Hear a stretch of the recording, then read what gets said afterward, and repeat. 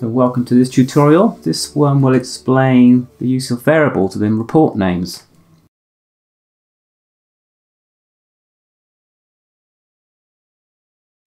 Okay, so I have a simple inspection. I go to run reports. I will sort out my headers. So I've got a customer called Airtrain, titled location spigot, and I've got a drawing number. Now the inspector, that could be a variable. It could change depending on who's running the program. So if I do an open curly bracket, then a hash key, type in inspector and close bracket, the program will prompt for an inspector's name before it runs. Now the material, now that's part of the program. So if I click on here, I can copy this line for Control C and Control V to paste, and it will call it the material with the program. The date is also a variable, and that can be copied from here. Control C again, Control V. Temperature, again, that's recorded with the program. So down here we have the material and the temperature. We have an option here to copy this. Control C, Control V, and that will bring in the temperature from the program.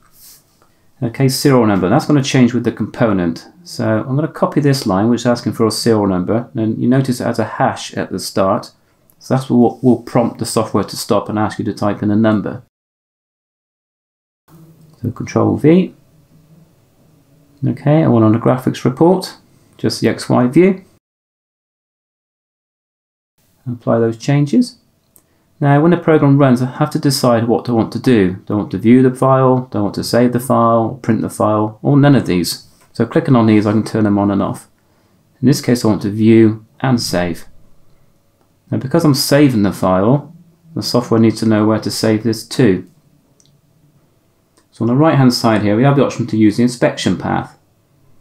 Or we can go to advanced and actually use a destination where the file was called from. So I'll come down to here to find inspector, inspection directory, there it is. Control C, Control V. Okay, so it's actually asking me now for the inspector's name and their serial number. So I'm going to type this in. Type in the serial number. Okay. I'm going to do a backslash here. Okay, I want to create a folder related to the program. So I'm going to use H2. So I'm going to use open curly bracket, H2, close curly bracket, which will use location spigot as a folder name. You can see it down here. That's a folder it will create. Okay, so I also need a report name. So again, I'm going to use advanced. I'm going to pull the information from the inspection file. So I want the file name to include the customer. So I'll put H1. I want the file name to also include the part or the title. In this case, location spigot. So that's H2. And finally, I want the serial number as part of this file name. So that's going to be H8.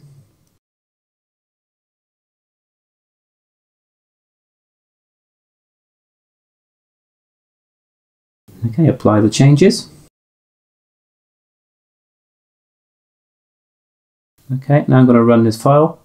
Okay, so the inspector in this case is me, so I type my name. And the serial number of this particular component is 34. So we're going to run the file. And when it finishes, it should pop up with the report, because we asked to view it when it finished. And it will also save it.